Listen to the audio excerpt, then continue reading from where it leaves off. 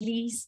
As I get my screen set up, I'd like to reiterate Lisa's call for everyone to drop their names, location, pronouns in the chat so we can all say hey to each other. And at any time, if you think of anything, if you have a point that you'd like raised, it would be great to put them on the chat or put this star sign so that we can, hear what you have to say about the things that we're going to discuss today. Let me just share my screen.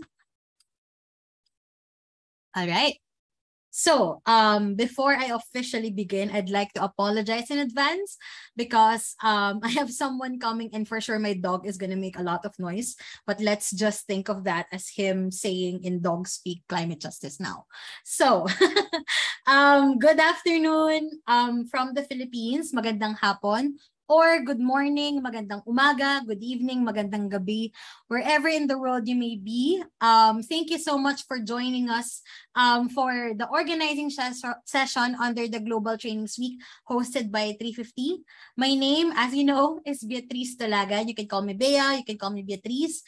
I'm Senior Regional Organizer for 350.org in Asia. And today, instead of, a more technical, or I don't know how we can call that technical, but technical lecture on organizing and campaigning and all of that.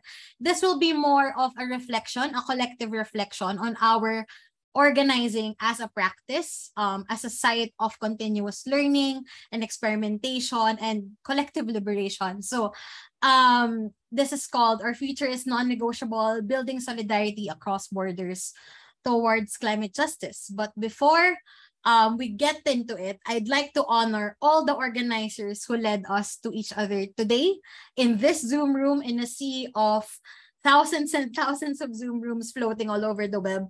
I'm going to be really vulnerable here by saying that for the longest time, I haven't felt comfortable calling myself an activist. I'm more comfortable calling myself an organizer because I think it has the beautiful task of leading people to each other. So I always begin my speaking engagements like this. So for now, I'd like to invite you all to drop the name or I don't know, any definition of the first time you were engaged in any climate justice or any social movement. If you can drop the name of the person who introduced you to activism or movement work or organizing, we'd like to honor them for a few seconds. It can be your mom, it can be your best friend, it can be your colleague, it can be a random person who handed you a flyer in the mall. Anyone really. I'd like us to all collectively think back to that one person or one organization even who led you to the work that you're doing today.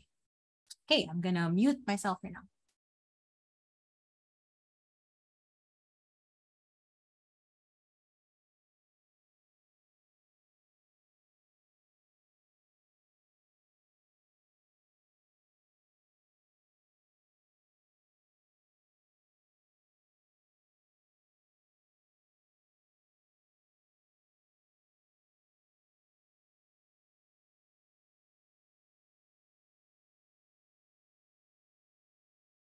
Okay, I'm seeing some notes on the chat already.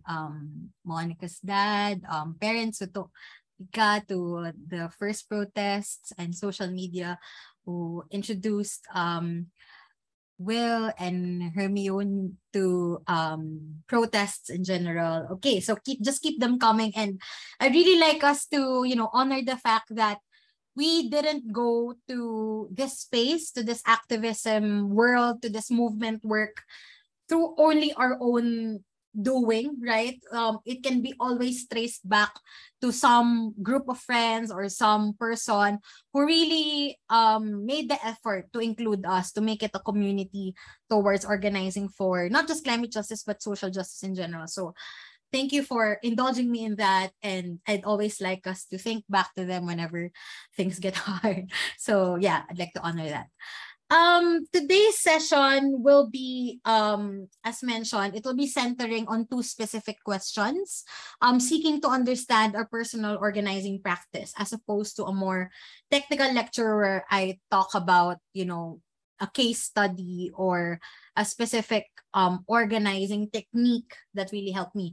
Although of course that will be interspersed in this talk. It's really the beauty of this session will really be towards the end, where we all collectively reflect on two specific questions and we'll be able to hear from each other, because I'm of the opinion that, the beauty of organizing is that there are infinite ways to do it, right? According to your cultural upbringing, your socio-political situation, there are multiple sites of resistance, and the beauty of this work is that it's never finished. It's a continuous process of learning and unlearning. And yeah, with that, I'd like to finally officially begin by saying that conferences alone won't save our world, and instead people power will win us our future. And I say this as someone who has utmost respect to all the technical policy analysts, the scientists, the negotiators, the policymakers who do the behind the work scenes in negotiating international climate agreements. But I also say this as someone whose beginnings in the climate movement can really be traced back to being part of conferences, of being part actually of the Philippine delegation to the UN since Lima. And honoring my past, I really found my footing in climate policy research. But I still am of the opinion that the most powerful work I've ever done is organizing alongside local and international climate groups, learning as much as I could alongside youth activists, alongside community activists, alongside frontliners. So, but I think that work really means that we are building solidarity outside these halls of supposed power. But that alone requires inquiry, right? Like, what do we really mean when we say we're standing in solidarity, we're building in solidarity outside of these formal spaces, right? So that's one of the questions that we're going to be doubling down on later today. And it's, what do we really mean when we say we're standing in solidarity? And it can look super different in my part of the world, in the people I organize with, as opposed to the people you organize with, and how you show up in solidarity in your part of the world. And again, that's the beauty of organizing. So in inquiring about solidarity, this is something that I've been thinking about recently also, in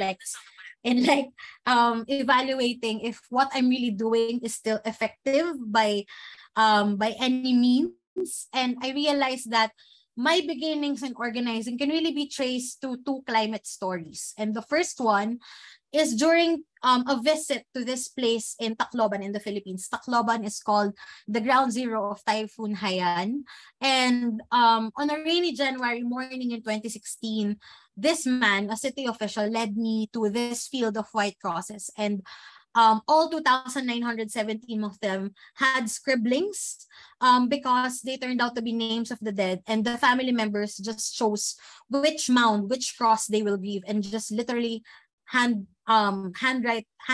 their the names of their family members who they lost. And that really made me realize, then I was a policy researcher, that what I'm doing does not necessarily automatically translate to support on the ground. And that's really what led me to organizing. But even more so, what cemented my decision to stay in the space is realizing the reality for many environmental activists. And there was this one community who we organized with until now. They lost one community member because she was shot dead by still unidentified men. She was called the first extrajudicial killing under then President Rodrigo Duterte. And she was a climate activist. She was protecting their village against a coal stockpile. And she had no other political activities other than this campaign, other than safeguarding her neighborhood for her grandchildren, for her 18 grandchildren.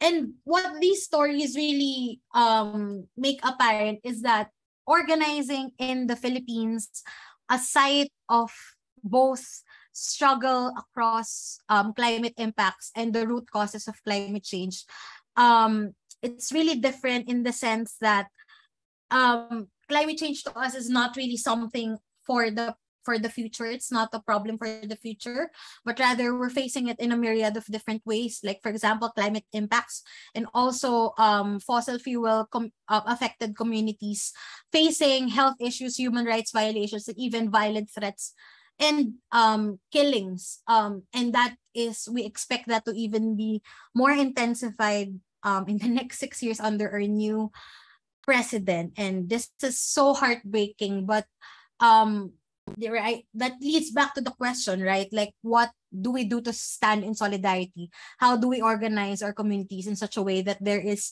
active, continued, persistent resistance against this? And we draw our strength from these stories on the ground, and we really try to uplift the stories of the frontline communities facing both impacts and fossil fuel abuses in this country. So basically, that leads to my first point about how the needs of communities in general will not be all addressed in conferences alone.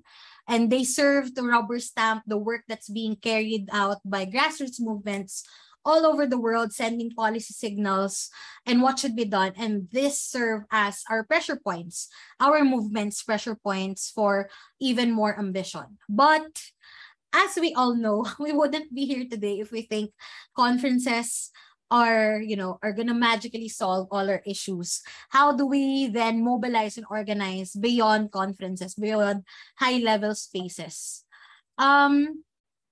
What's beautiful about the climate strikes is that it brought both the youth of Bataan and Tacloban, the sites of the stories that I shared earlier.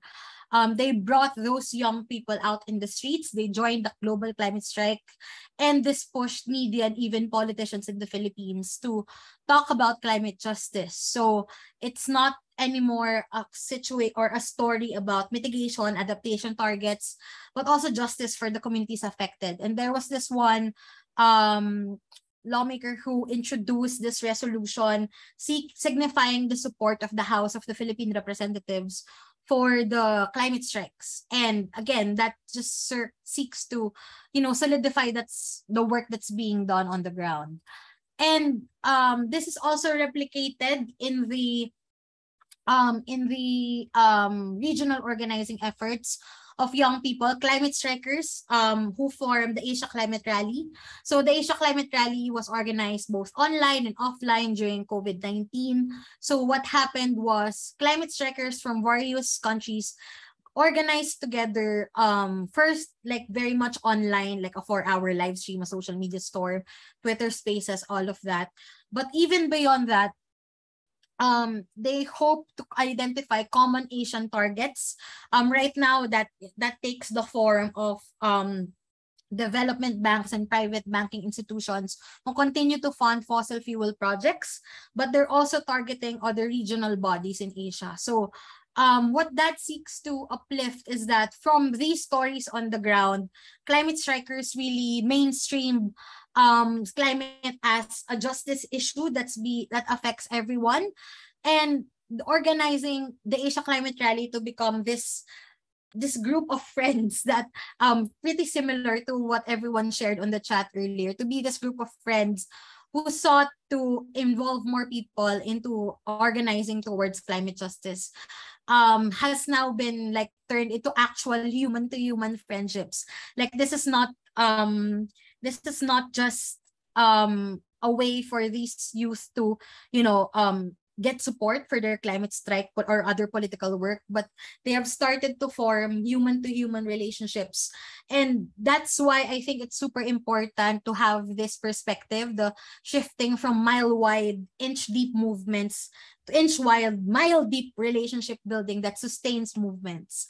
And I guess if you're taking away one thing from this space today, it's really, the question of how do we make sure that when we say that we're organizing ordinary people towards climate justice, more and more people to join the climate movement, how do we also ensure that this participation in this movement work will be sustainable through relationship building? How do we protect and honor and really do the painstaking work of maintaining these relationships, even outside formal activism spaces, right? Like, how do we make sure that relationship building, and relationship deepening really take center stage in this organizing work. Because I think organizing is really about, at the end of the day, it's about building relationships, leading people into each other, yes, but also making sure that these connections are sustained enough that they overthrow not just literal governments in the case of the Philippines, but also, seek to undo the damages of multiple sites of oppression. So, I really like this quote that I encountered when I was studying a short course a couple of months ago, about how hope is defined, right? Like hope, they according to this Jewish scholar Moses Maimonides of the 12th century, hope is the belief of the plausibility of the possible as opposed to the necessity of the probable. And I think that's really what organizing is about, isn't it? Right? Like believing that a better world is actually possible as opposed to the doom and gloom of the probable. And I think it's always a question of hope, right? Like, how do we intentionally infuse our organizing with this power of hope and love amidst a persistently warming world, against a background of disinformation, killings, threats, extreme poverty, amidst a pandemic? How do we actually continue to organize that centers hope, that brings toward hope and love to the surface amidst every difficult thing that we as human beings are facing right now? That was very short, but I really hope that we can focus on the sharings and then we'll come back in plenary after. So today we're gonna be grouped first into two groups. The first group will answer the question, what do we really mean when we say we're standing in solidarity? And I should correct myself. I don't really mean that we should answer this question with finality today. It's more like reflecting on this question, on what do we really mean when we say we're standing in solidarity with each other's fights. And the second group will reflect on the question, how do we intentionally infuse our organizing with hope and love, no matter what your source of hope and love is, and however you define solidarity for the first group. So, okay, I think Monica will be taking us into the two groups, and just decide on the first group will do the solidarity question, the second group will do the organizing with hope question. Okay, take us away, Monica.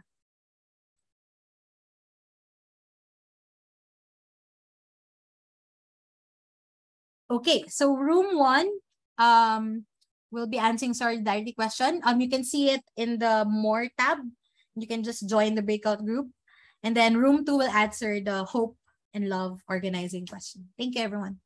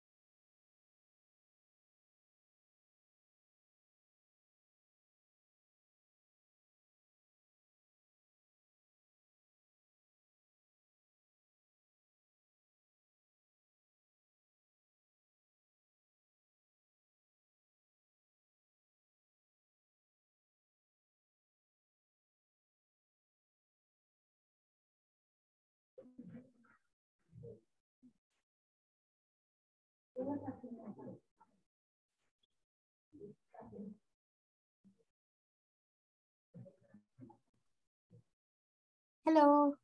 Do you want to join a breakout group? Enviro org.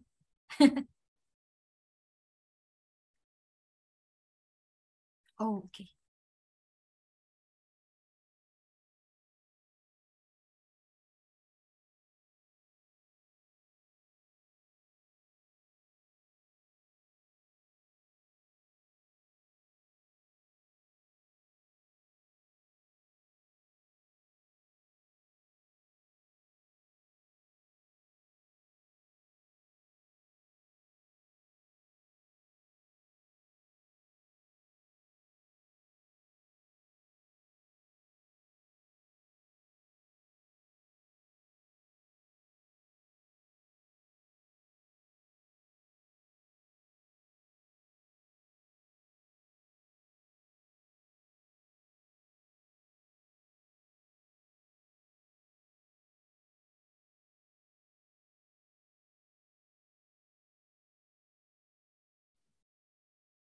Hey, and is it Enviro? I've just seen your message. That's really great. Um, Maybe your group can take one of the questions and discuss it together. And if we do feedback, maybe we can hear from your group as well. But feel free to pick one of the two questions, whichever one works best for you, maybe.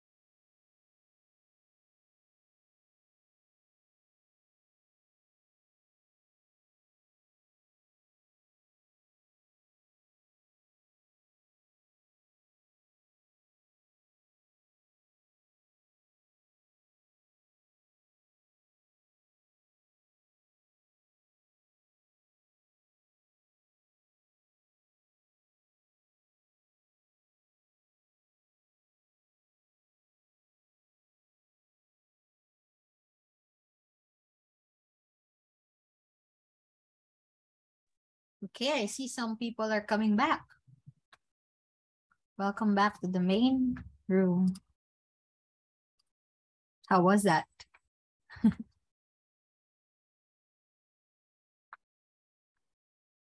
Okay, let's just wait for the rest. Maybe a couple more seconds.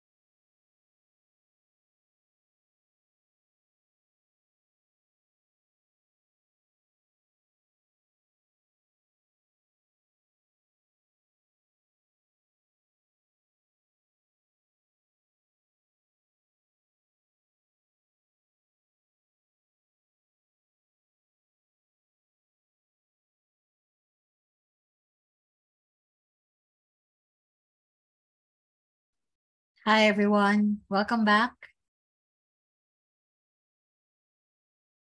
Right? All right. So how was that? I was really intending to make this session, the sharing part, a little bit longer, but considering that we are a relatively smaller group, I was hoping to reserve some time for like collectively reflecting on the questions, like reporting back from the groups on what you spoke about. And it's really with the intention of, taking a minute, taking a breather from usual day-to-day organizing and campaigning programmatic work, because I realized that the whys of why we do this can sometimes get lost in the mix over the years.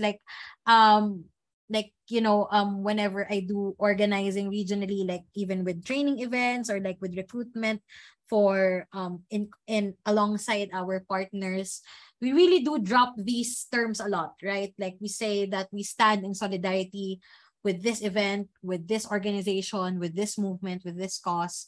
And we really say that, we're organizing so that we'll have hope amidst the climate crisis and all the intersecting crisis. But it's really helpful, at least for me personally, to really take the time to reflect on these questions alongside fellow organizers. So I hope the space, however short that was equally useful for you all. Okay, so one of the things that I heard from when I was hopping around the rooms is that the importance of solidarity is really recognizing the need for it. And there's an impact in people not actually standing in solidarity. And from the other group, when I was there, someone was talking about how, organizing, being anchored on hope and love really traces back its roots to having a common vision and shared values, like common goals that we can work towards so that we can experience success together as a collective. But I'm wondering, of course, I'm really acknowledging my blind spots here, not just in this space, but also as an organizer whose organizing is also very limited by where I am and the people I organize with. But what else came up from your conversations? Maybe we can have someone share about what they talked about. Like anyone can just put the star sign on the chat, or you can raise your hand, then you can share about either of these two questions, or even both if you want to.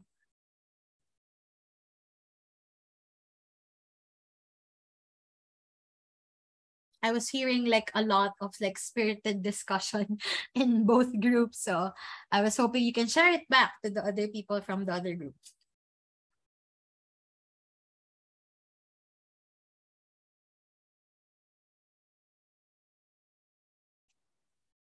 Does anyone want to share?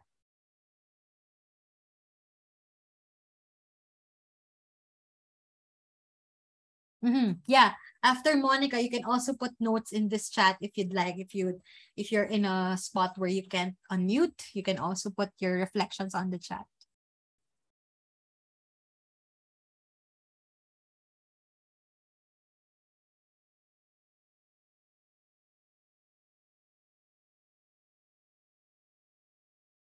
Okay, I'm just gonna acknowledge the fact that one of our participants today is actually a group of like 20 people. Hello to EnviroVi.org. Thank you for joining us today, all of you. And also I appreciate everyone for taking the time to go to this session today.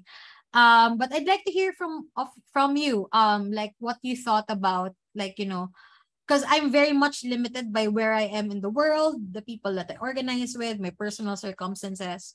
My view of the world is very limited as an organizer and as a human being. So I would like to really inquire on what your views are on what does it mean for you to stand in solidarity with each other's fights, with other climate affected communities, with other movements. How do we operationalize that? Oh, go ahead, Hermione. Sorry, I hope that I'm saying that right. Almost, but it's okay. We were talking about like the idea of a global solidarity and how, so I was saying I'm based in the UK, so like how can I target institutions or corporations or anything that are causing harm in other countries, but working together with those movements as well, and other countries, just other countries working together to help combat like the more global fight.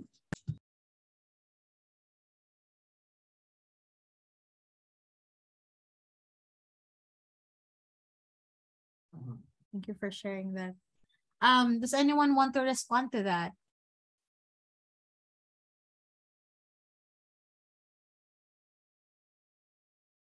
I'm just gonna call on there were these there was this group who talked about how organizing should be anchored on shared values and shared vision. Maybe someone from the second group can share more about that, because I think it all links together, right? Like, we can't organize without a shared vision, collective solidarity, and all of that. Like, how does that play into our work? Maybe someone from the second group can share the Organizing with the Hope group. Sagar, are you able to share about your point, or both? Well, okay. Thank you very much for the opportunity. Yes, from our group we discussed that there should be a sense of collectivism in the movement, where we are saying that there should be a unity of purpose, having the same ideology towards achieving the goal that you intend to achieve as a group. So we are having a situation whereby each and every member of the movement have to have that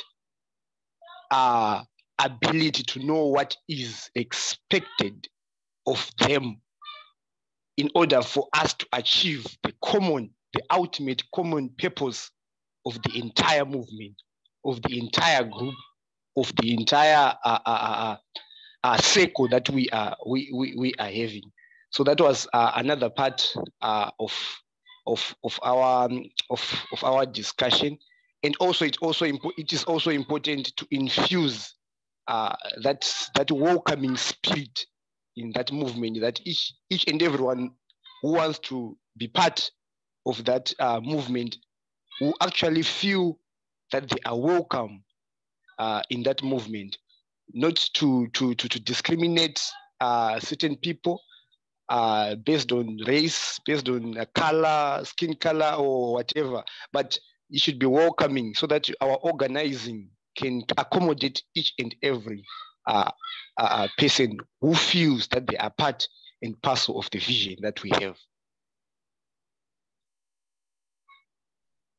Thank you so much, Bothwell, for that perspective and that reflection. With that, I would like to plug our next sessions. Since we're talking about like identifying common goals, right, and uniting behind common goals, common targets, there's actually 2 campaigning sessions upcoming, and also if it hasn't happened already, there's also a session on like how do we sustain our movements, because this work of course is admittedly very hard, can sometimes be very draining, can sometimes lead you to burnout. Like how do we sustain our movements and each other? So there's also those sessions under the global training weekend. I would just like to plug that. But I also like to uplift the ones on the chat, the importance of collaboration, fighting towards standing in solidarity across aligned groups.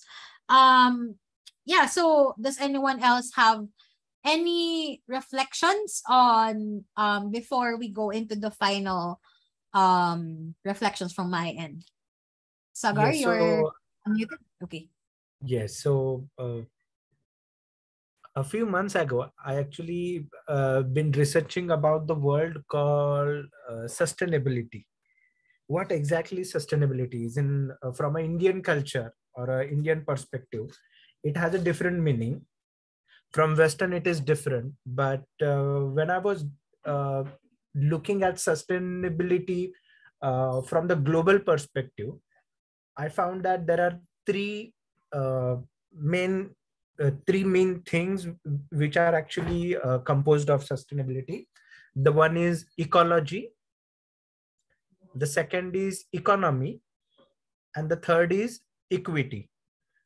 So any action, if it's supporting these three parameters equally, or then that goal can be a sustainable. And I know United Nations or this global organization are promoting global goals and sustainable goals, and every business is actually promoting about the sustainability. So I'm okay with it. But for example, the equity part from the sustainability, if there are a limited number of people uh, who are actually managing the industries, managing the natural resources, then that company or that industry can't be a sustainable. So uh, as Bothwell actually said, that there should be a solidarity, there should be equality, there should be certain level of redistribution of power, redistribution of resources. In that way, any business, any movement, or any initiative can be a sustainable, and that is more productive, I guess. Thank you. Thank you so much, Sagar. All right. So I think one of the things that I learned the hard way is that there are no finished conversations, and that we have to accept that reflections on organizing is really an ongoing process. And I really hope that we can keep connected. I'm going to be mentioning some opportunities to get connected in a few, but I hope that today we were able to like reflect again together and inspire this culture of reflection on because we throw these words around like in our communications, in our campaign materials and all of that. But how do we actually make sure that we constantly learn and unlearn previous preconceptions about solidarity, organizing, hope, love, collective care as we go further and further in building a better world? So yeah, basically I heard also from the groups that there must be a working towards across movements. We have to continue to organize and build intersectional people power and solidarity from the ground up, taking leadership from communities, from the most affected people in areas, listening to each other and centering collective care so that we can anchor our work on common values. From my end in the Philippines, I think we should also work towards pressuring our leaders for policies that don't just aim at resilience or adaptation. We also demand justice, support for just transition and reparations.